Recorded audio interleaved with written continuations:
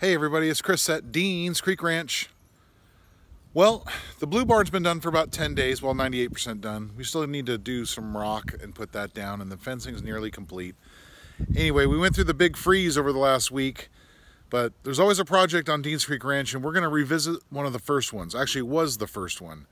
When we first got out here, the garden, we were like, okay, let's turn that old volleyball sand court or whatever it was into a garden, and we rented that excavator. It's one of the very first videos we have out here, and put all that new soil in there, and we thought, oh yeah, we can do this. We grew herbs back in Nevada.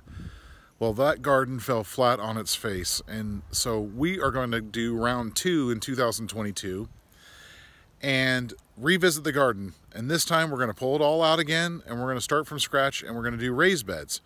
So let me show you. Well, we got the fruit trees right in front here. Let me show you what we got going on and what we're going to do. Let's turn the camera around. Ugh, you see it? There's the fruit trees. Everything's dormant right now, of course, but we've had to replace one peach right there. It didn't make last year's freeze. That was the Snowvid or Snowmageddon.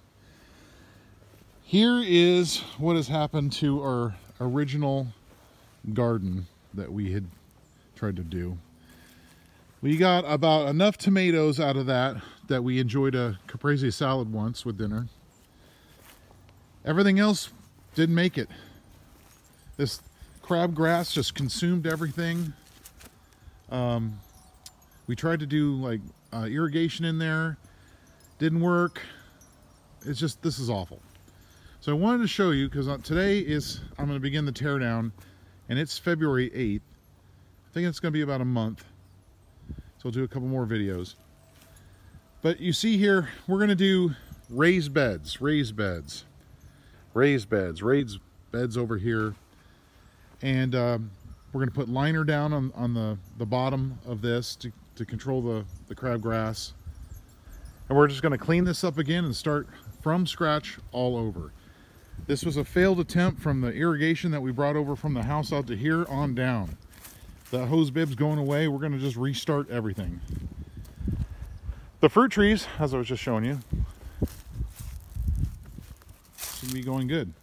The two pears, I mean, everything's dormant, so it's probably hard to see in the video.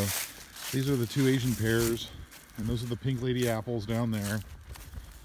But this didn't work the first time.